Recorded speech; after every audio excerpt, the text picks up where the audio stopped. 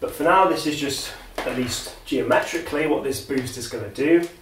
It's effectively just taking our orthogonal axes and kind of skewing them together. But now, let's try and come up with, physically at least, what this is actually corresponding to. So I'll just rub out a bit of this to make some more space. So now, what we should realise is that this new boosted set of coordinates is another reference frame. So we started in some stationary particles reference frame, the reference frame x. I'm just going to label it x. And we're then boosting, we're doing a Lorentz transformation into some new frame, the x hat frame. And now we want to kind of have some interpretation of what this boosted frame is going to correspond to. So to do that, it's probably quite useful to consider a point in the boosted frame. So let's look at the origin in the boosted frame. On this picture, we're going to conveniently say that our origins are going to coincide at this point. So the coordinate value in the x frame, t equals 0, and the coordinate value t hat equals 0, we're just going to say that they correspond to the same point. And now what we're going to want to do is we're going to want to see how does the origin of this x hat coordinate system appear in the x coordinate system. Okay, so I'm just going to redraw this picture briefly, because it's gotten a bit messy. Okay, so what we now want to do is we want to have some interpretation for what this boosted frame corresponds to.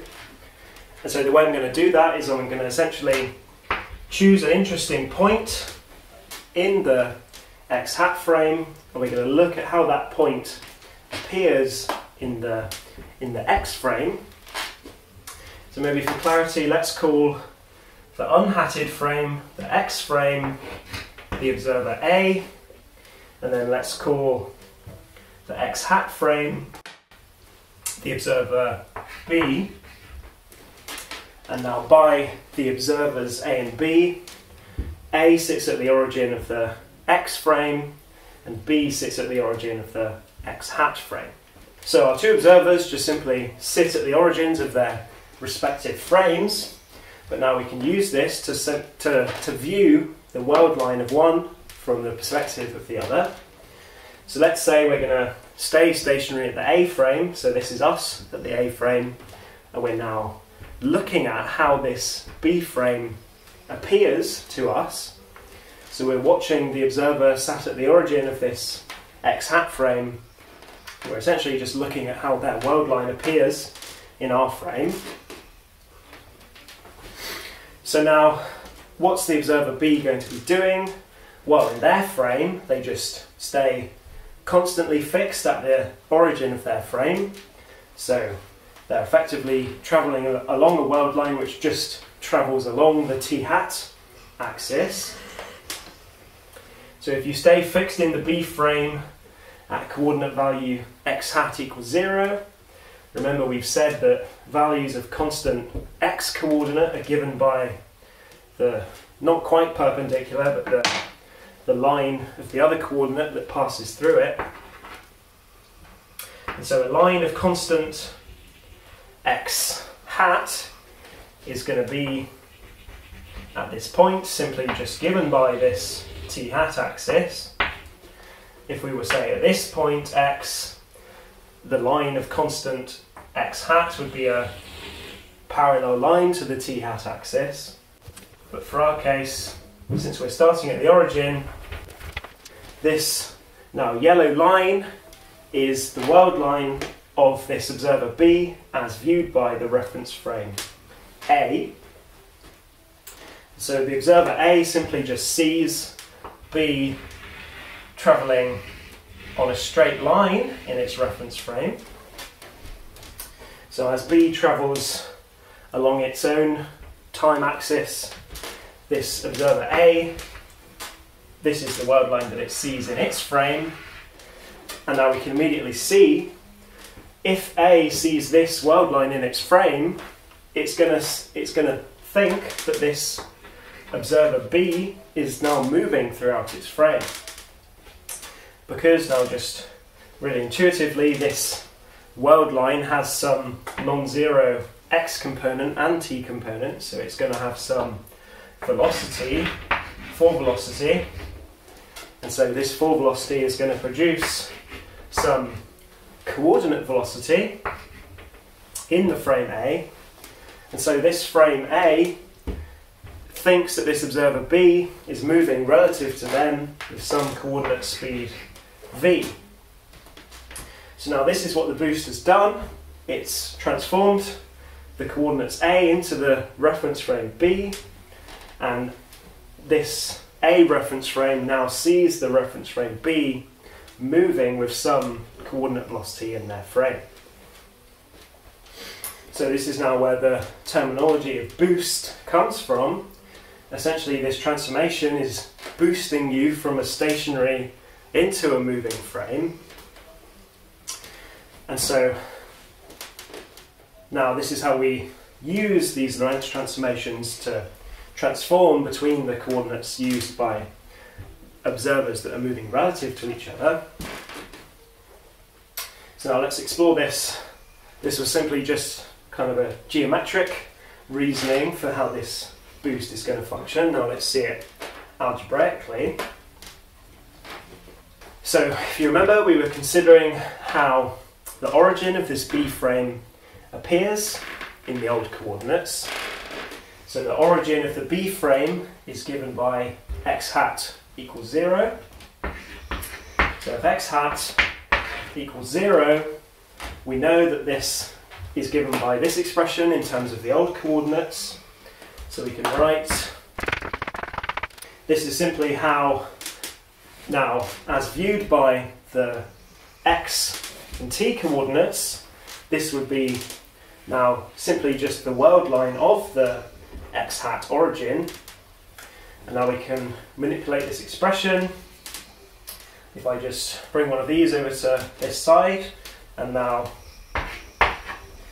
this is going to give, and now if I simply just divide that cosh. Okay, so this expression is now how the x coordinates, how they are going to see, or rather this expression is now, remember we were looking at how this x hat appears in the old coordinates, and so you can realise that this x here is giving the coordinate value of x hat just as it appears in the A frame, and so this x, or rather ct tanh psi, is now the world line that this origin of the B frame is going to follow in the x frame. Okay, so now I have an expression, x. It can be a bit misleading because this is just x, but it now is the expression that gives the world line for this position x hat equals 0, which just gives x coordinates in the A frame. But now this is just a world line essentially. I can consider the usual properties which we would like, say the coordinate velocity. So if I just take the derivative, I'm simply going to find now that the coordinate velocity as measured by the A frame is the following.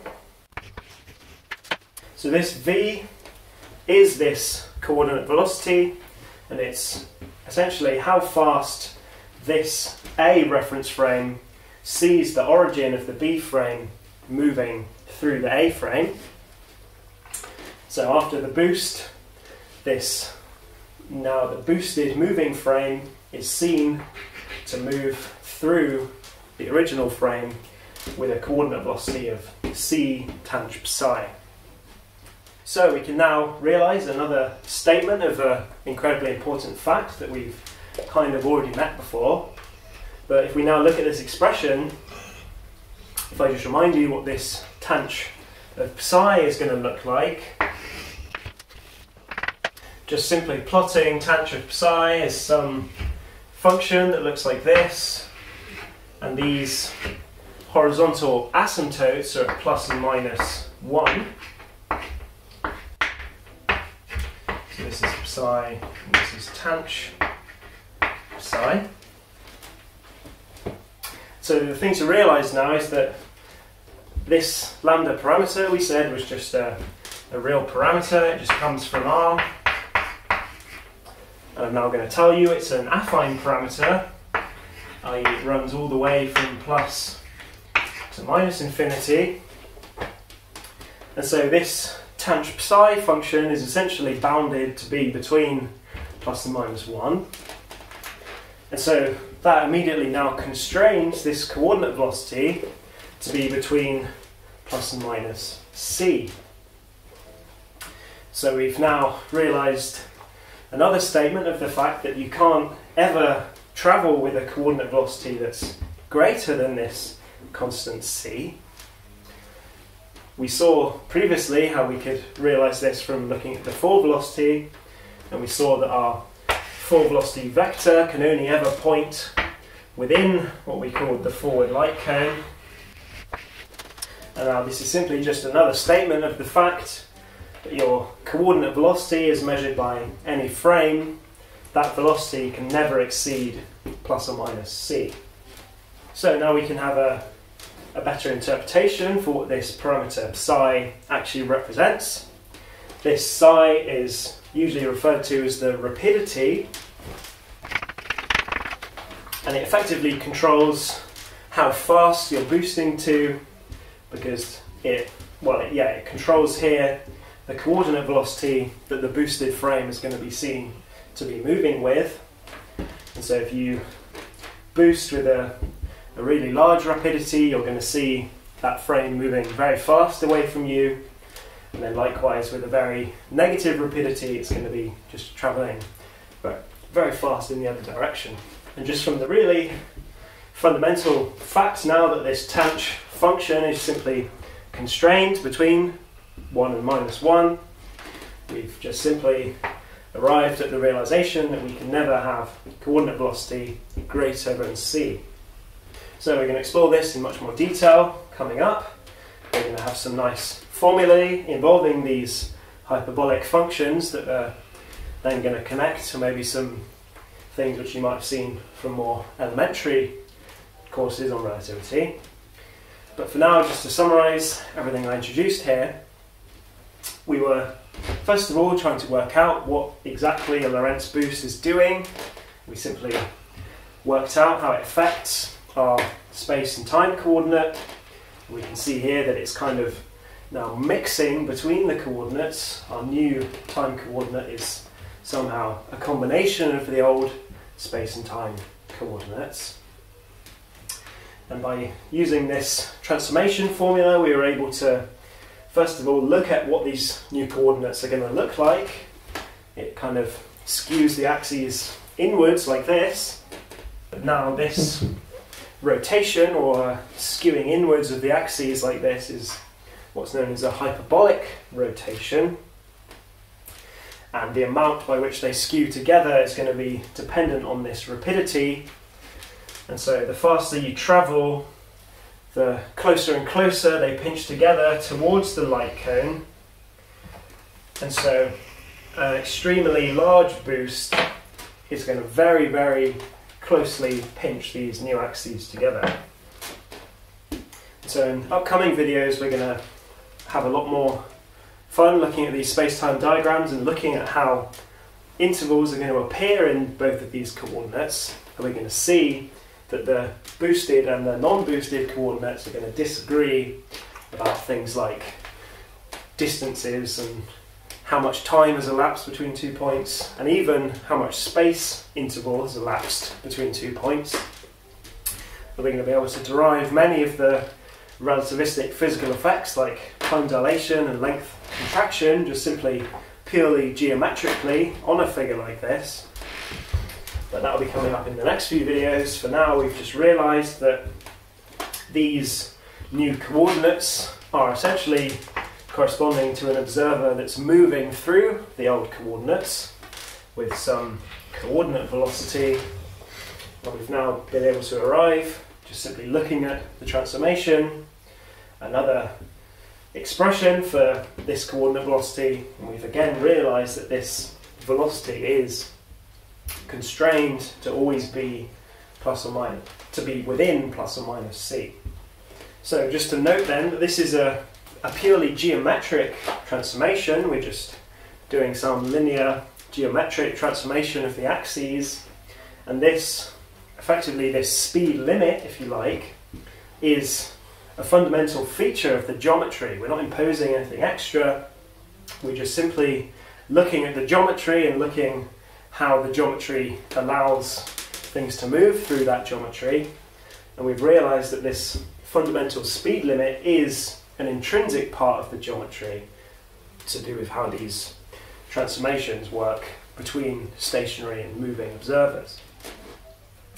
So we really can't get away from this fact that you can never travel faster than this fundamental constant c, and I'm trying to stay far away as I can from determining what this c is. We're going to do that when we come to kinematics, but for now I just want to keep it as arbitrary as I can and just noting that it's some constant. But as we're seeing more and more, this constant is seemingly fundamentally connected with the geometry, and it fundamentally affects the dynamics within the geometry. And so we're going to explore much more what this c, at least physically, is going to represent when we start talking about kinematics. But for now, it's just a constant, and our geometry is telling us that we can never travel with a speed that's greater than the value of this constant.